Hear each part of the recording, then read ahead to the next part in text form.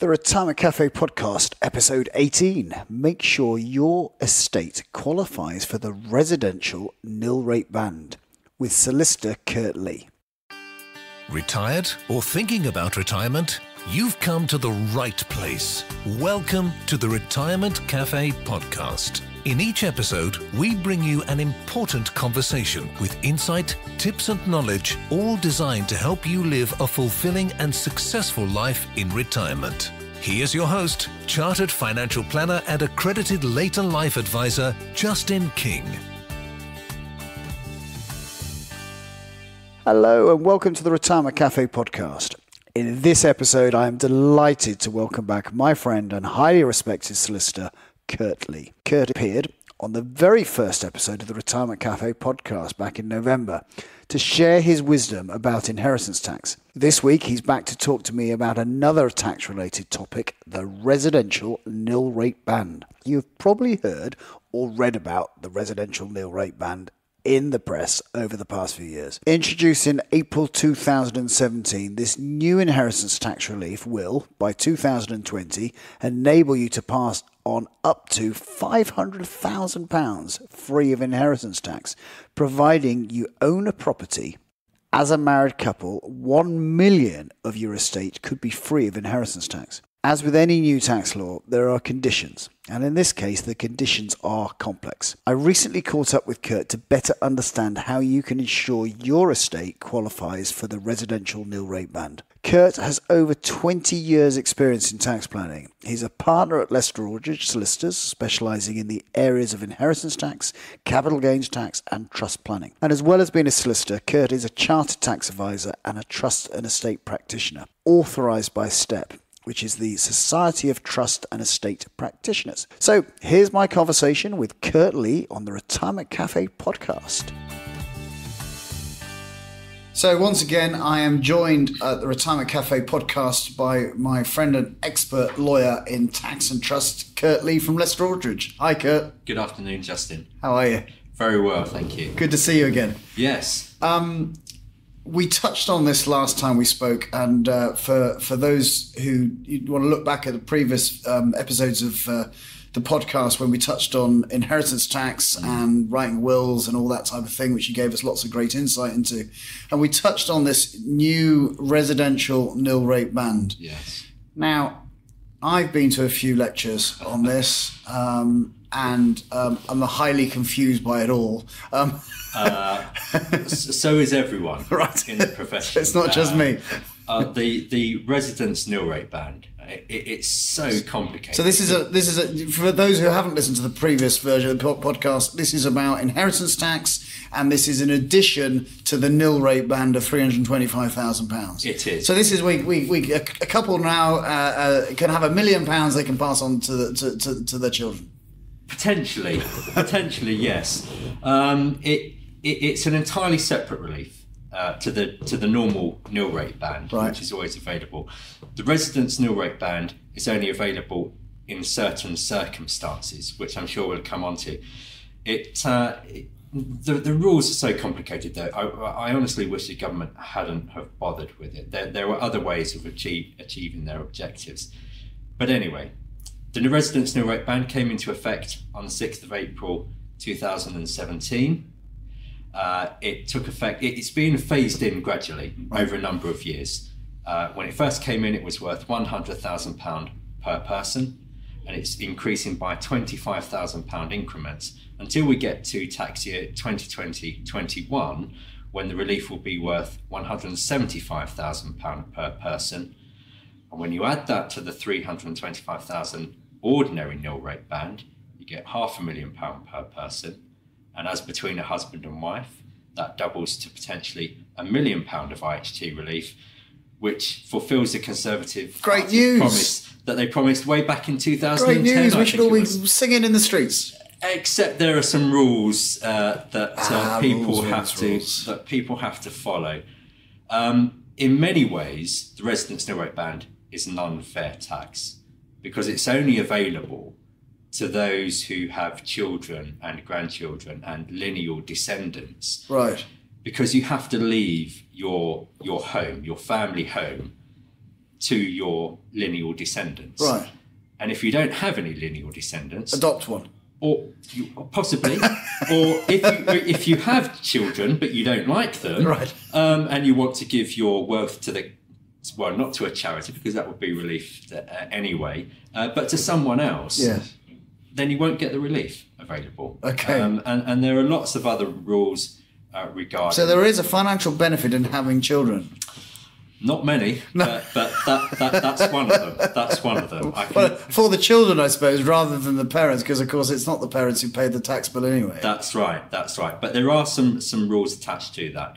So it's worth £175,000 per person, £350,000 as between a married couple, where all of the estate passes from one spouse to the other on the first death, then down to lineal descendants on the second death. The value of the property has to be more than that threshold in order to use the full amount of the relief. If the value of the property is less than the available relief, then the excess is simply wasted. It can't be used on any other asset. Right. It's also capped. So for estates worth over £2 million in total, that relief, the Residence Nil Rate Band relief, it begins to taper away by £1 for every £2 over that threshold. So as between a husband and wife, by the time you get to 2.7 million, Right. that Residence Nil Rate Band has completely disappeared. And you're back to the 650 or the 325 each. Absolutely correct. Right. Absolutely correct. So there are lots of other provisions as well regarding the ability to downsize. So if you had a big property and then you downsized down to a smaller one, you can still claim the full amount of the relief. Paperwork is absolutely critical. Your executors have got to have the evidence to hand to be able to claim that if you've downsized. So keep the completion statements when you sell one property. If you've gone into a care home, you can still claim the relief if you've owned a property at some point. Again, it comes down to evidence as well. It's so crucially important. So I'm already thinking that, could you just give let's say that you've got an estate over £2 million. And you might not know when you're going to die, but let's say that you do, yes. And you're poorly, and there's only a couple of years to go, and you think, right, could you just start giving your estate away? Now I understand that giving your estate away may have an impact for inheritance tax purposes on gifts, but it could also presumably recover some of this taper relief. Well, that's right, because lifetime gifts aren't considered when determining the value of the estate as at death. So you could do it the day before you died, if you knew you were going to die tomorrow. Potentially, give away other assets in your estate, and potentially that could work. Right. The couple of the really important points, though, are to sort of consider both the planning on that first death and on the second death. I recently had an estate where the wife died in sort of late autumn, and her estate was about sort of 1.1 million. Her estate under her will pass to her husband, and he died only about a month or two later, which then put his estate to about sort of 2.4 million or something about that. Right. So what we did was execute a deed of variation to vary the estate of the mother who died first, to pass value down to the beneficiaries, which then reduced the value of the estate that passed into the husband's estate when he died. And his estate was brought down to below 2 million. Wow. And we were able to claim the full amount of the Residence Nil Rate Band relief. And for a lot of people at the moment who have wealth, and they're in that bracket of sort of 2 million plus up to about 3 million, the focus in their estate planning at the moment is very much how they could potentially get their estate down to a limit where they can apply for that. When you get to sort of 3 million plus, the estate is such and its value is such that it's probably not going to be too much of a concern. Right. And I made that jovial comment about adopting children. Is that possible?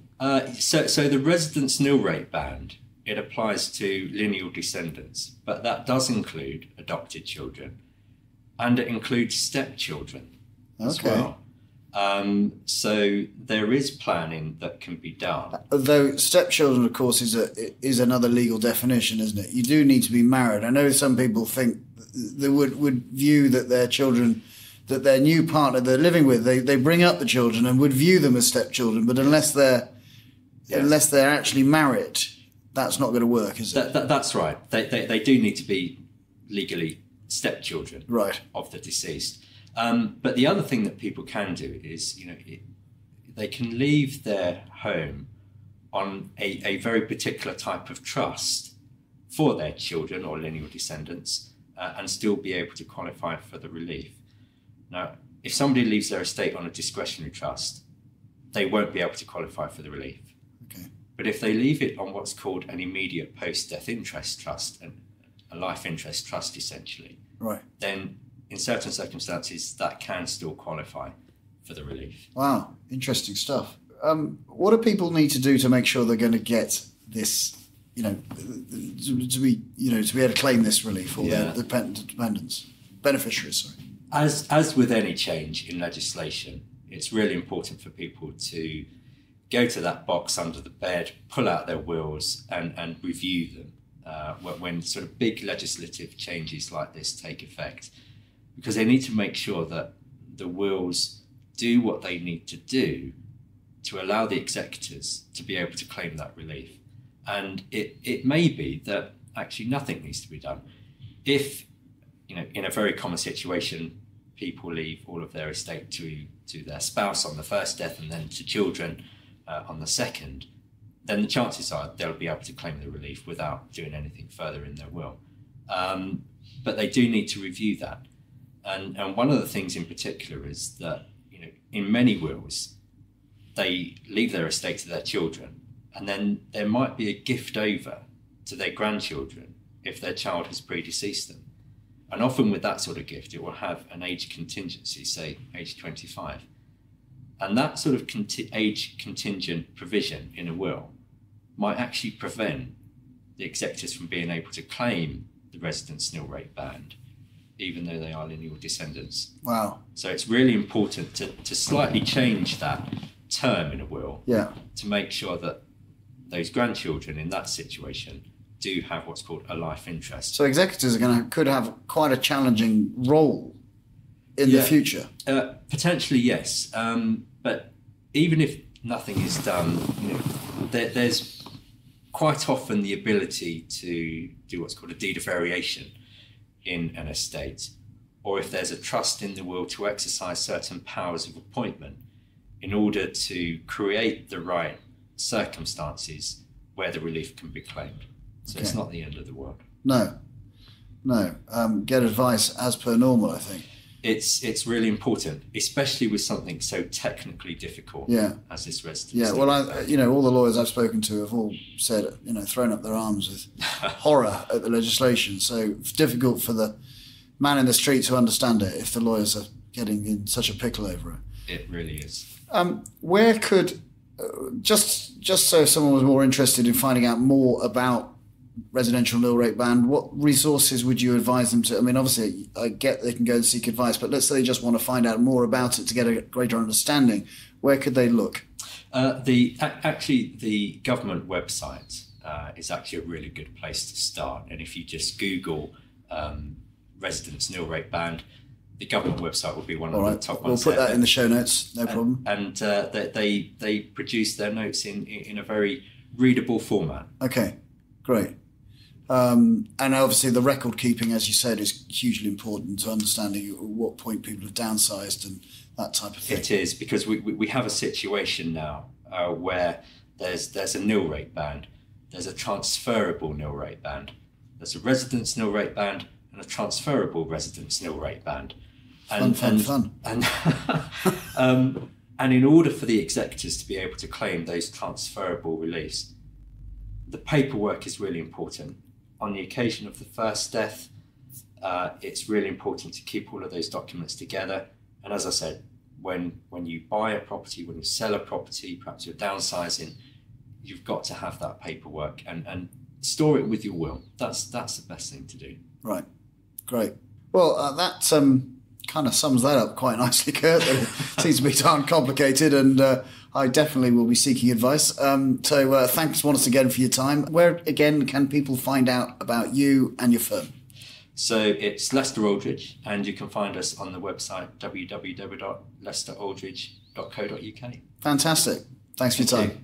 Thanks again to Kurt for sharing his expertise in tax planning today. If you would like to listen back to Kurt's first interview on how to avoid inheritance tax traps, search for the episode 1 of the Retirement Cafe podcast released on 27th of November 2018, either on your preferred podcast player or on our website, which is theretirementcafe.co.uk. You can also find the show notes for this episode on the website along with some useful links. To find out more about Kurt Lee or Lester Aldridge Solicitors, visit lesteraldridge.com or call their Bournemouth office on 01 202 786 161. Next week, I'll be chatting with Rory Percival, the man best known as the face of the Financial Conduct Authority for the past 10 years. Rory shares his personal story of what makes a successful retirement from an ex-regulator's point of view.